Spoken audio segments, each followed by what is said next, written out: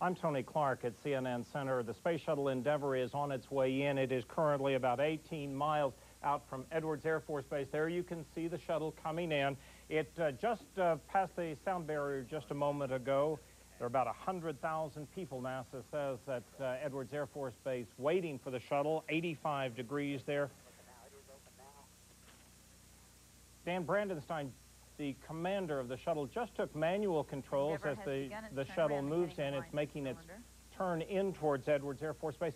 We're currently a little less than 2 minutes away from the landing of Endeavour. Let's listen in to Carrie Flugel as she describes the return of Endeavour. Continues to perform at the predicted energy levels. Endeavour, you are on energy at the 90s. Everything looking very clean and very good for Endeavour's first landing.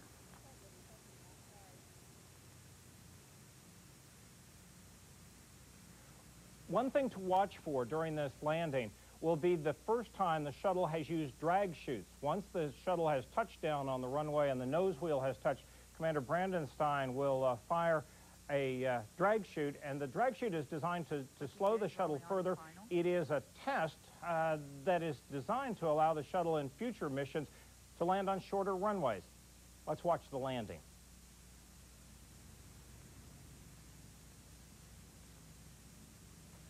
Endeavour is on glide slope and converging to the center line and lined up correctly on runway number 2 for landing in about a minute.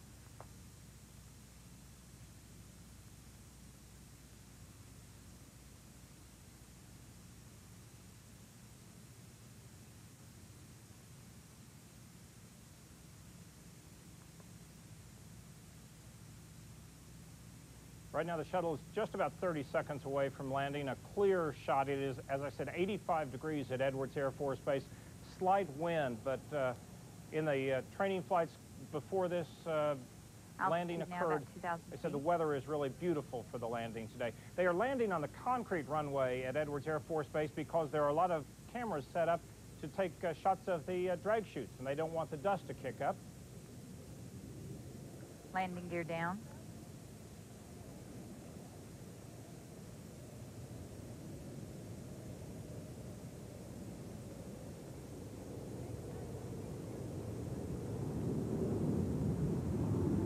Main gear touchdown.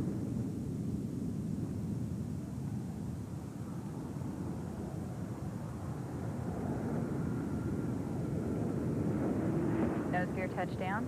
Drag chute deploy as Endeavour completed its maiden flight, rolling out on runway number 22.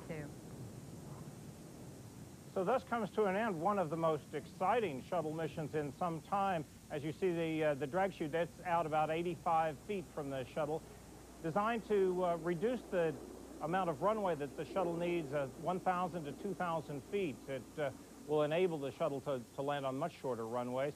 It was a beautiful landing for the shuttle. In fact, the shuttle Endeavour on its maiden flight has operated almost flawlessly. Considering the problems that the astronauts had in trying to recover the communications satellite, the astronauts have said it is one less headache that they had to worry about because the shuttle worked so well throughout this mission.